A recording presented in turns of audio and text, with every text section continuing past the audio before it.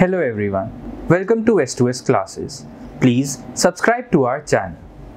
Today we'll learn about cells. So what are cells? To define it, we basically call it as the structural and functional unit of life.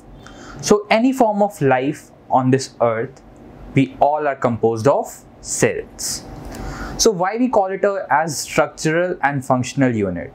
So we call it as structural unit because each and every organism is made up of cells. These cells, they combine to form tissues, then tissues combine to form organs, organs combine to form organ systems, and then the whole body is formed. And talking about functional unit, it is a functional unit because all basic activities happens at cellular level. Okay, so every cell in complex organisms like human beings, certain cells are specialized to do certain functions.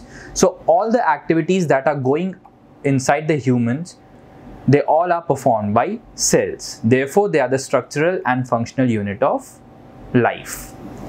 Now moving ahead, we will talk about the discovery of cells. So basically, in 1665, cells were discovered by Robert Hooke. Now, why the term cell? Cell basically means a room.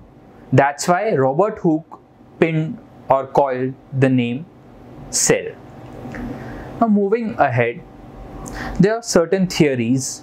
So the basic cell theory we will talk about, which says the first point is that all life form is made up of cells. Then second thing that we have is cells, they originate from the pre-existing cells. So these are the basic points, and there are many more theories, many more points. We'll be covering all this in detail in the next lecture. So moving ahead, we'll talk about the organisms on the basis of cells. Okay, there are unicellular organisms and there are multicellular organisms. So unicellular organisms are those organisms which are composed of only one cell. And multicellular organisms, on the other hand, they are those organisms which have more than one cells. Okay, there can be millions of cells or a few cells, but they have more than one cells. Now moving ahead, Robert Brown discussed about, or he discovered the nucleus inside the cell.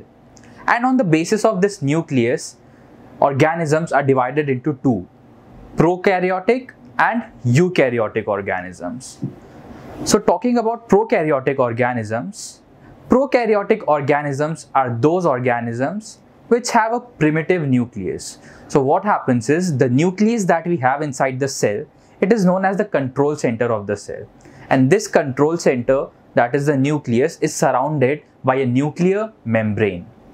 Now in prokaryotic organisms, what happens is, this nuclear membrane is absent.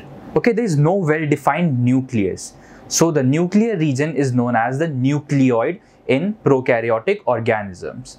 And talking about eukaryotic organisms, they have a well-defined nucleus. So this is the basic difference between prokaryotic and eukaryotic organisms. Now in the next lecture, we will see in detail about the cell organelles. Thank you. Please like this video and subscribe to our channel.